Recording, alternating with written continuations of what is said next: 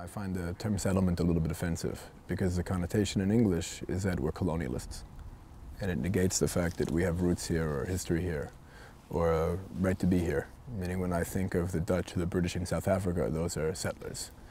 We're a native people that was separated from our country, or many of us were separated from our country, and we've come back.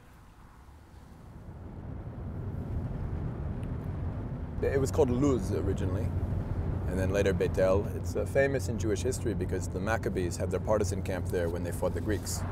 In fact, if we ever go to my town, I could show you where Yehuda Maccabee was killed. But what's important to me about even the less believable stories is that the fact that our people has a story or a legend or a myth about almost every hill, mountain, and valley in this part of the country is already an indication that we're an indigenous people here. I mean, that's already a sign of indigeneity where you have a story to tell about almost every rock.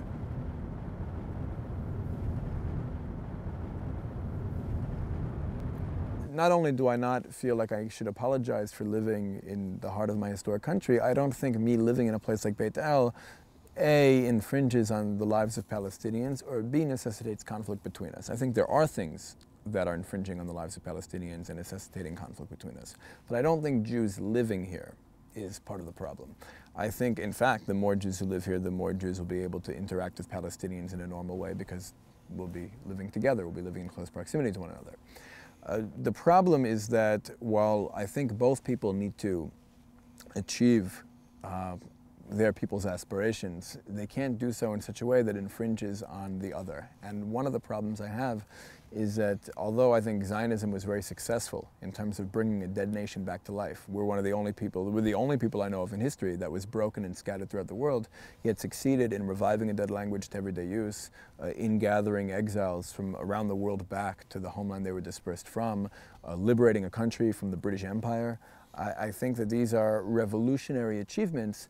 The problem is that the Palestinians ended up with the short end of the stick. I would say that Israel's military occupation of the West Bank actually undermines the Jewish people's legitimate right to Judea and Samaria. Meaning the Jews in Judea are not the Americans in Afghanistan. The problem is we behave like the Americans in Afghanistan. Our policies reflect the policies of a Western power occupying a land that doesn't belong to us.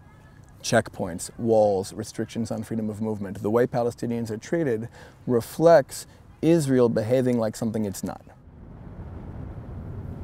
The Jewish people are an indigenous Middle Eastern people. Many of us weren't here for a long time, and we were only not here because of an injustice that was perpetrated against us when the Roman Empire invaded our country, destroyed our temple, uprooted us from our soil, exiled us from our land.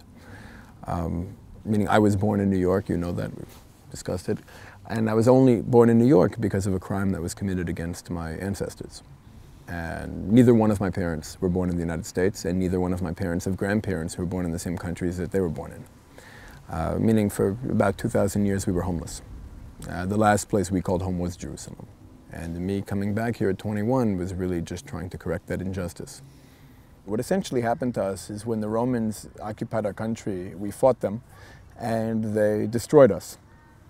And as a result, what a lot of the leaders of our nation did was they transformed our national culture into a portable religion. It was only with the rise of the Jewish Enlightenment, specifically in Germany, but also in places like France and England, that Jews began to self-identify as Germans with a Jewish religion or Frenchmen with a Jewish religion. This idea that they're part of a nation other than the Jewish nation. They're part of a people other than the Jewish people, and that they had a religion which was Jewish was very much the westernization of our culture. I am an alternative peace activist, meaning I work to bring Jews and Palestinians who live in this area together on a grassroots level. It used to be much more normal for Palestinians and Jews to interact than it is today. And it's largely the result of policies that were pushed on both peoples from the outside. It was George Bush who forced us to abandon the Gaza region. Israel should have stayed there? I'm sorry? Israel it's part of my country. If anything, I think our occupation of Gaza began in 2005, meaning prior to 2005, it was disputed territory, objectively. We considered it part of our homeland, and other people said it's not, right? In 2005, not only did the Sharon government forcibly expel all the Jews who had lived there and remove Israel's buses, postal service, military, police from there, he also officially relinquished our claim to it, the Jewish people's claim on a national level to the territory. Yet he insisted, and our subsequent governments continue to insist that we have a right to control airspace, borders, shores, meaning that is occupation. Meaning you can't claim it's not your country and then at the same time try to control everything about it. Either Gaza is part of our homeland and we should be able to live there, or it's not and we shouldn't have a say in what they do. Well, let's be honest. A lot of the Jewish building that goes on here is done because Jews are trying to resist what they perceive to be an injustice being perpetrated against them by the international community. That the international community insists that Israel partition this country into two states, right? And that we lose what we consider the cradle of Jewish civilization. So Jews who go out and live in these places or try to build more communities in these places, a lot of these Jews are motivated by an active sense of resisting what other people are trying to do to us or take from us. That's the perspective they're coming from. Ultimately, we're going to have one state here. I'm talking about a state in which both people feel they're getting what they want, what's central to them. Okay?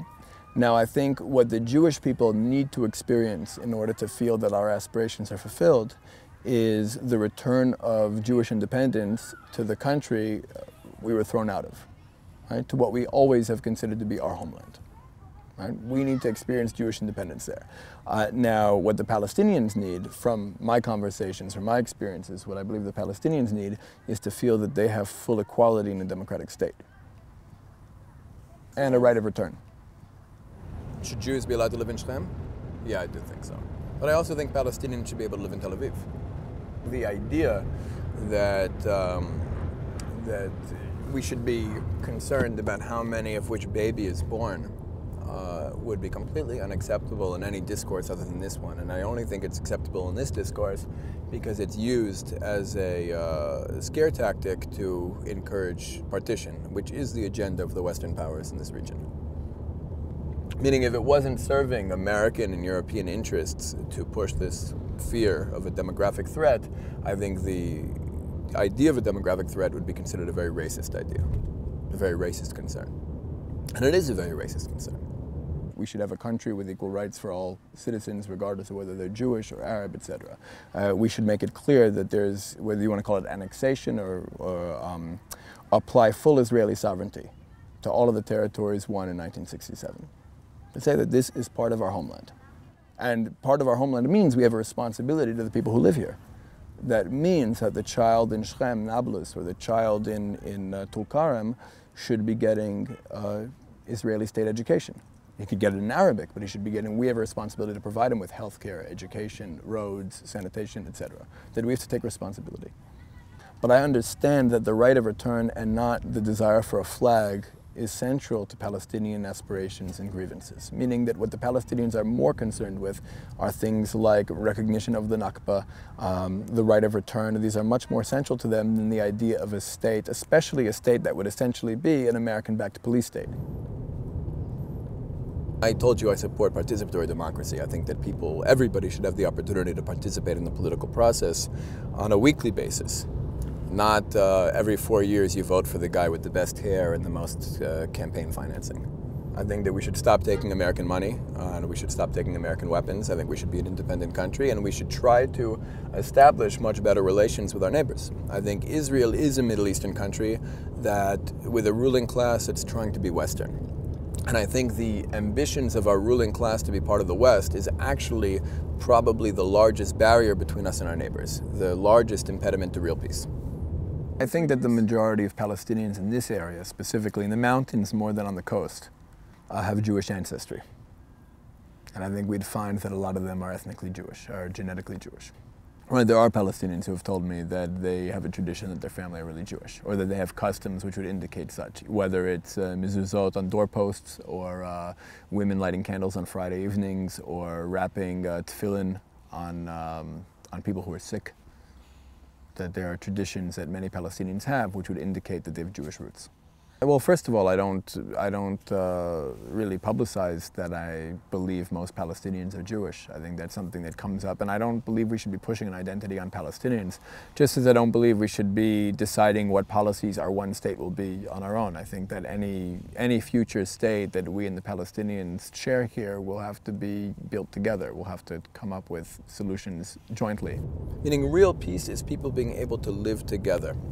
And if you look at the policies of the last 20 years, like the Oslo Accords and all its derivatives, that's only segregated peoples, meaning Palestinians and Jews interact a lot less today than we did 20 years ago. So when people call me an alternative peace activist, they're doing so because I'm actually trying to bring people together rather than further separate them.